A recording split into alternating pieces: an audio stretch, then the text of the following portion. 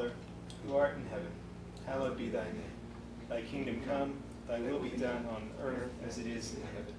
Give us this day our daily bread, and forgive us our trespasses, as we forgive those who trespass against us. And lead us not into temptation, but deliver us from evil. For thine is the kingdom, and the power, and the glory, forever and ever. Amen. O Lord, our heavenly Father, almighty and everlasting God, who hast safely brought us to the beginning of this day, defend us in the same with thy mighty power, and grant that this day we fall into no sin, neither run into any kind of danger, but that all our doings, being ordered by thy governance, may be righteous in thy sight, through Jesus Christ our Lord. Amen.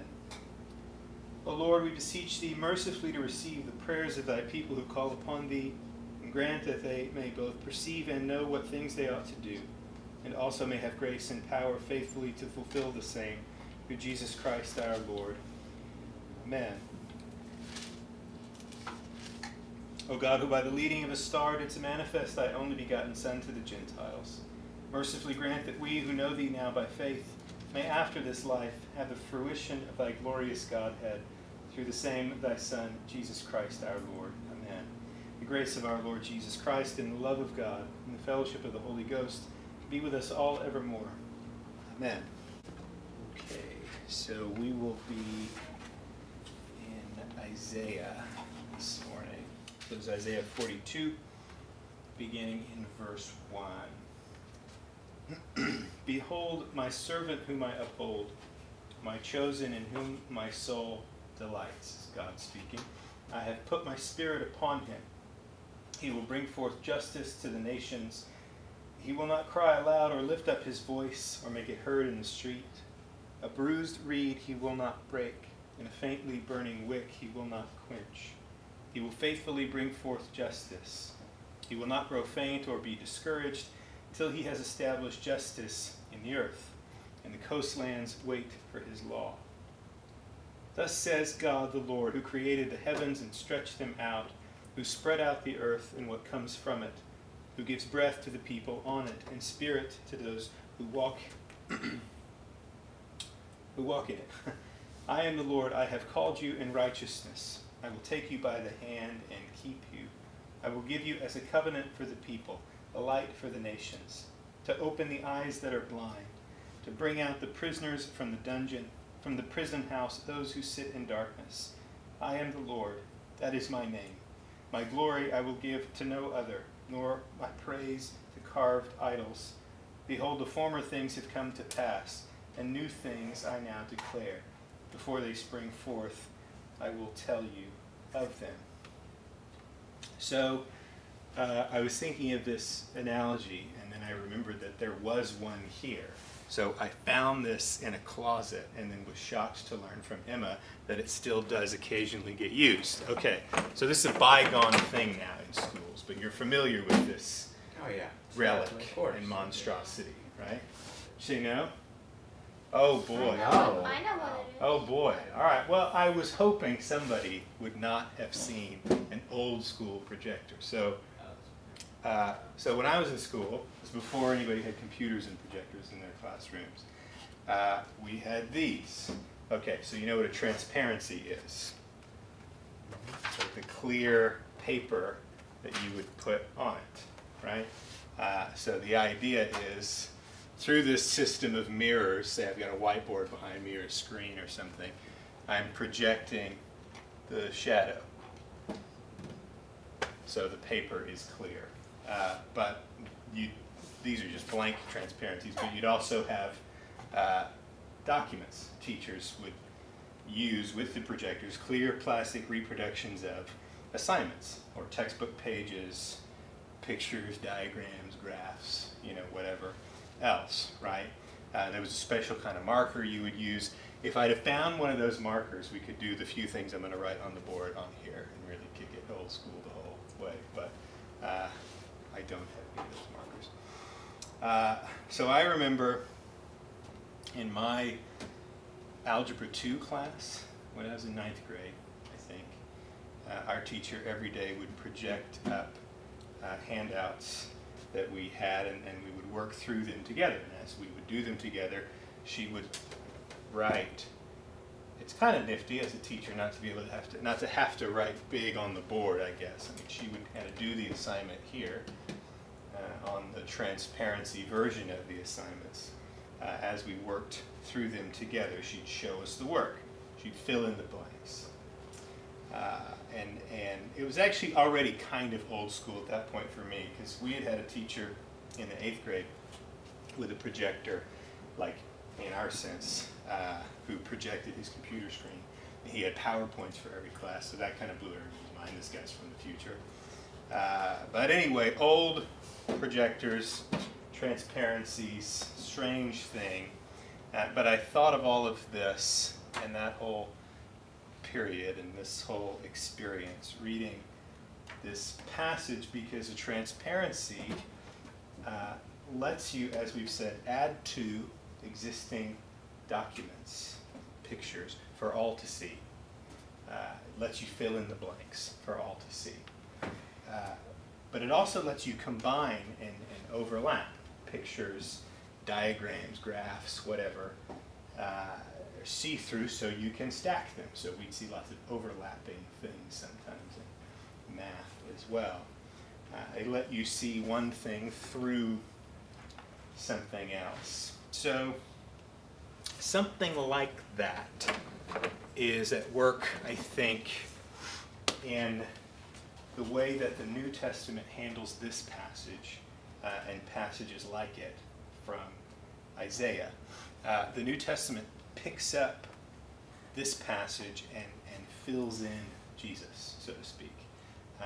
It completes the passage in a way that you might complete an assignment by filling in an answer. And the New Testament invites us to see Jesus and his work in the world and our salvation through the lens of this passage. This is the thing that all of that is laid on and exists within. Does it make sense? So we really only understand this passage when we see Christ in it. And we really only understand Christ and what he has done when we look at him through this passage. So keep your finger there and look with me at Matthew chapter 12.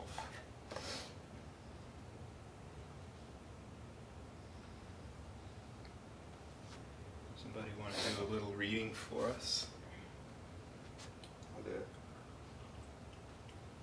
it. Okay.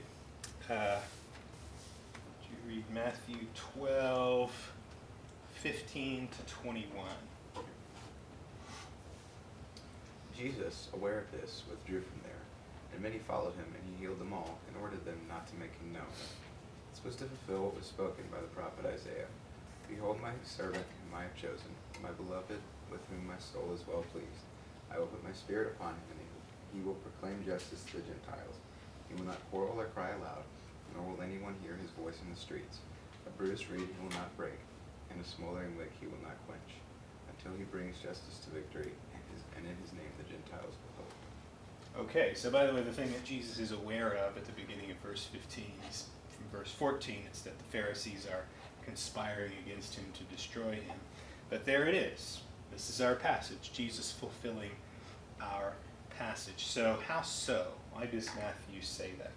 What do we see here in this passage from Isaiah 42? What do we learn? So looking back at it, first, we should note that our passage is one of a group of passages from Isaiah together called the servant songs. Just a familiar idea, this group of passages, the servant songs in Isaiah. They all describe the Lord's chosen servant, this figure of the servant, and his experiences and his mission. So I'll jot those passages down for future reference. This is one of them. Also 49, 1 to 7. And 50, 1 to 10, give or take a couple of verses. And then 52, 13 to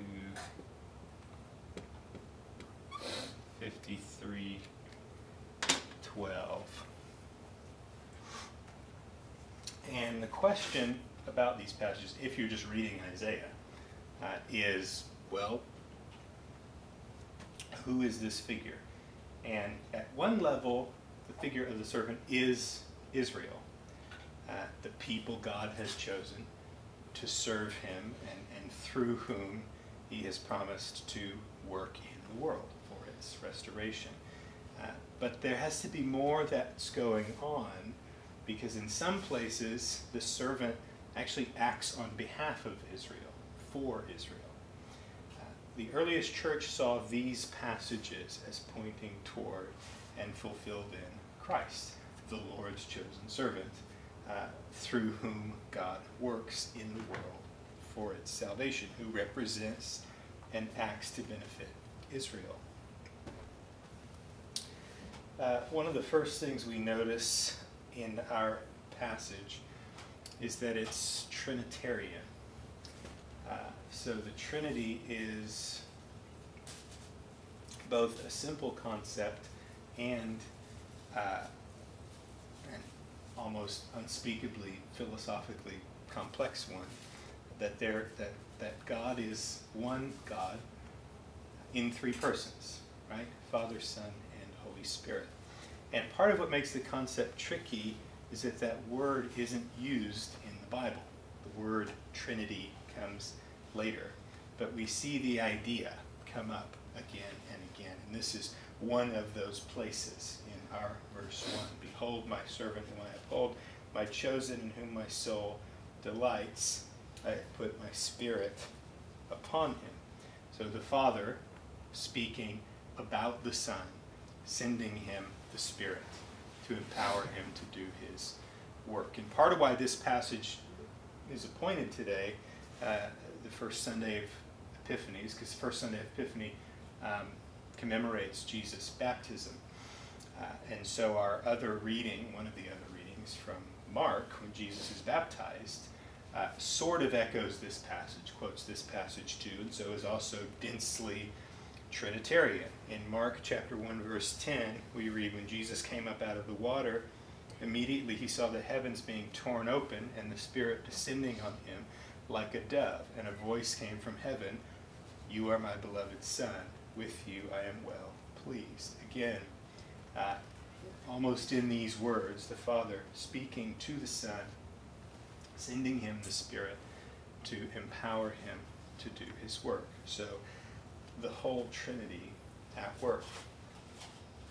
Now, what's this language in verses 2 and 3? It says, he will not cry aloud or lift up his voice or make it heard in the street. A bruised reed he will not break. In other words, a damaged plant, he just barely hanging on, he won't knock over. And a faintly burning wick he will not quench. A lamp or a candle just barely flickering, he won't blow it out. What might that mean? What do you think? He's not here to take anyone out, but more give life to people who are struggling. Mm-hmm. His work isn't destructive. Yeah, I like that way of putting it. He's not here to take anyone out. He's not as much of a political savior as he is a, I guess, soul. I know that sounds kind of weird, but Sort of. Yeah. Okay, so yes. Let's see, where were we here? The language about the reed and the wick. I think you're on the right track. I think, this is the way that I would put it. It's kind of the first thing you said. I think, at least in part, the idea is that these lines describe the gentleness of Jesus' mission with people, the peacefulness of it, its quietness, its subtlety, its simplicity. After all, this actually is the piece of our passage that's quoted by Matthew.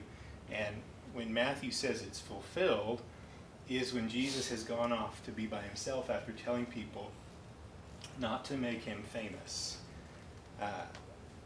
In one way, and this is part of the point of one of the other servant songs in chapter 53, In one way, it's important that Jesus was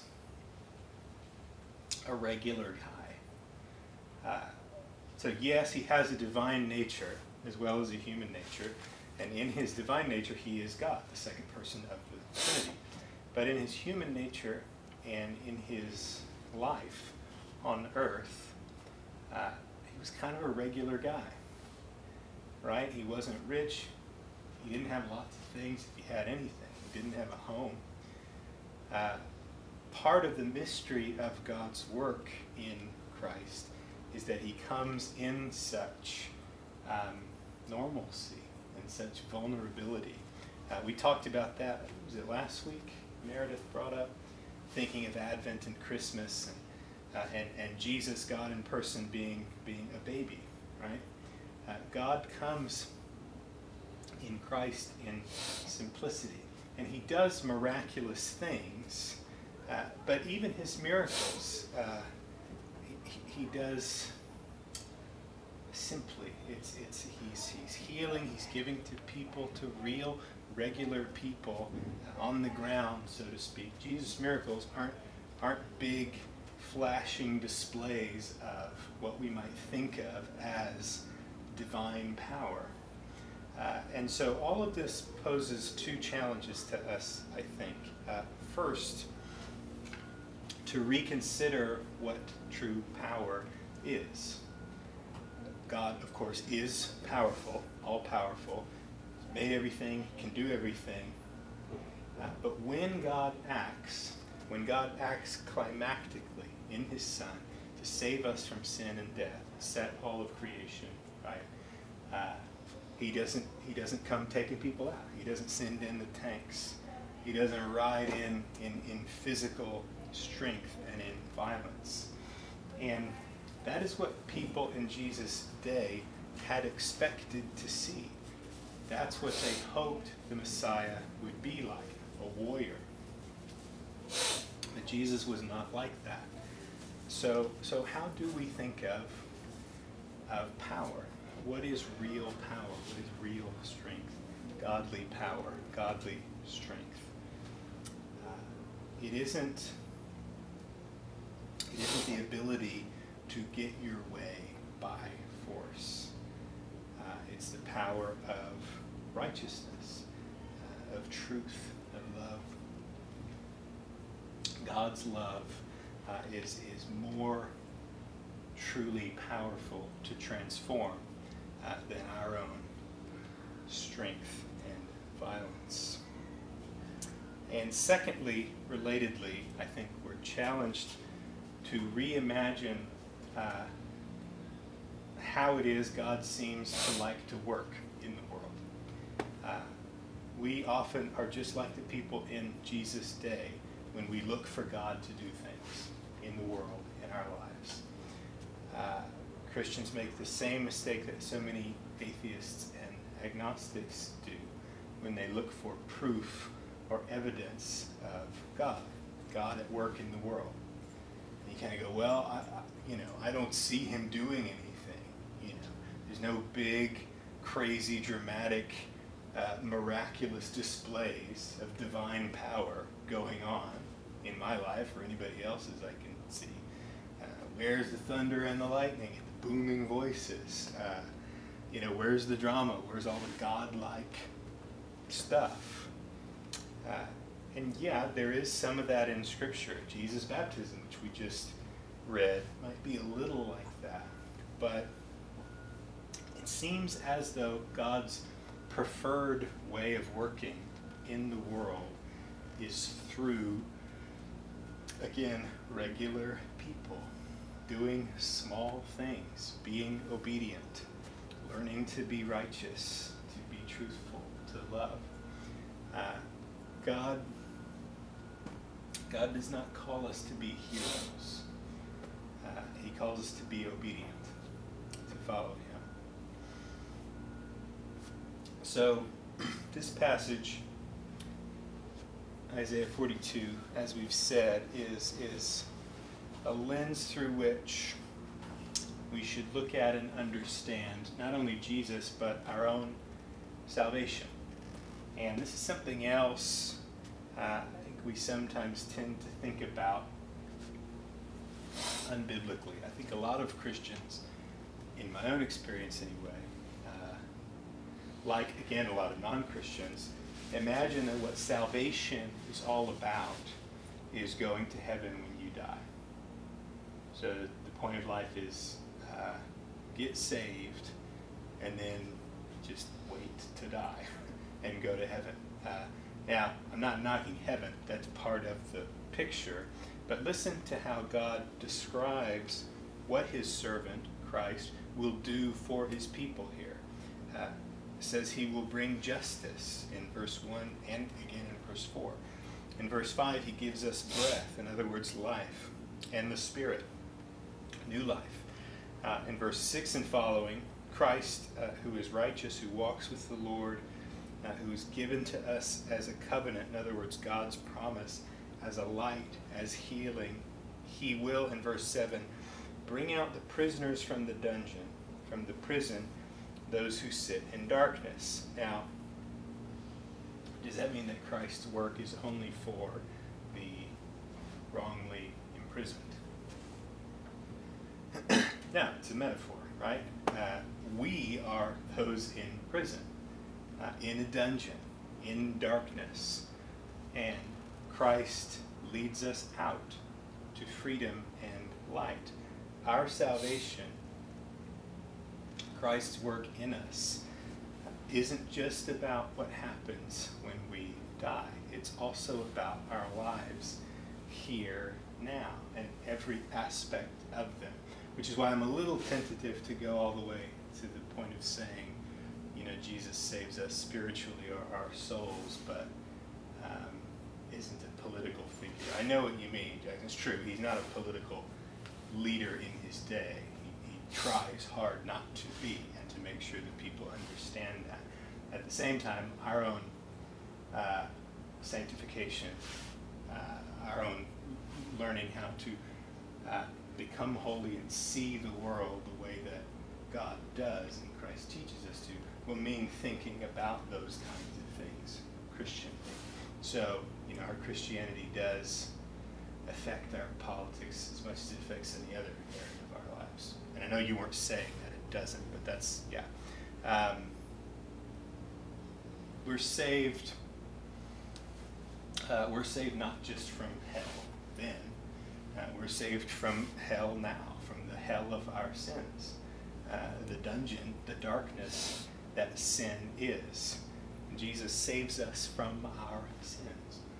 And our being saved, our being sanctified, made like him, our growing up in Christ means being taken by him to freedom and into the light of justice and truth and righteousness. Because, as God says in verse 9, the former things have come to pass, and new things I now declare. We're given new life, new freedom in Christ. So finally, I'd say if you want to dig deeper this week into this passage, into these ideas, look at these other passages, the other servant songs. They will be familiar to you because like this one, they're quoted in the New Testament. If you have a reference Bible, chase down all the references, all the places these passages are quoted in the New Testament. And do what we've done this morning with this one and see how these passages are fulfilled. What is the point being made in each of the New Testament quotations of these passages? That would be a great study. And this Epiphany season, as we continue to think of Christ incarnate in flesh on earth at work for us to save us, may we see him in the fuller way that these passages invite us to. May we rethink power, rethink how God works, rethink the fullness of our own salvation in light of these prophecies, these promises. And may we listen to Christ through whom God has spoken to us. Almighty God, who pourest out on all who desire it the spirit of grace and of supplication, deliver us when we draw nigh to thee from coldness of heart and wanderings of mind, that with steadfast thoughts and kindled affections we may worship thee in spirit and in truth through Jesus Christ our Lord.